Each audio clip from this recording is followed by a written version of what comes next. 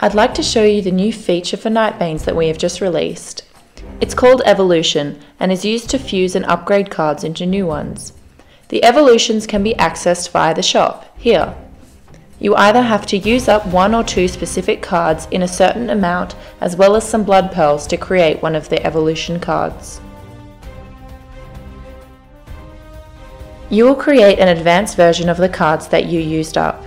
This, for example, is the giant boar, a bestial creature that can absorb a lot of damage, which is called a tank. It has toughness, terror ward, and stun. This combines the aspects of the original giant boar and the terror bear. It's created by combining 12 wild boars, 8 terror bears, and 4,000 blood pearls. Since the original cards are only common and uncommon, this is a great card to get for all players. The new Heart of the Forest is unique, and it is crafted from forest spirits and Hunger of the Beast. Flying, Enrage All Bestials, and Seduction make this creature very useful in a beast deck.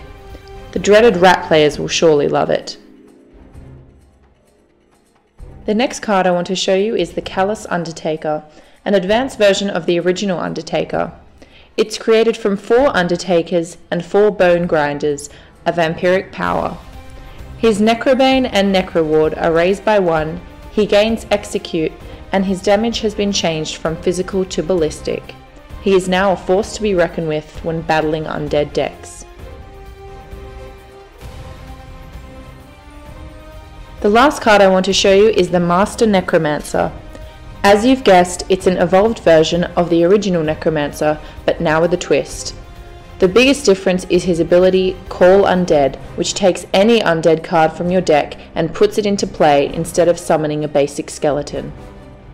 We hope you like the new evolution cards. We will be putting out more over the next few months. Thanks for watching.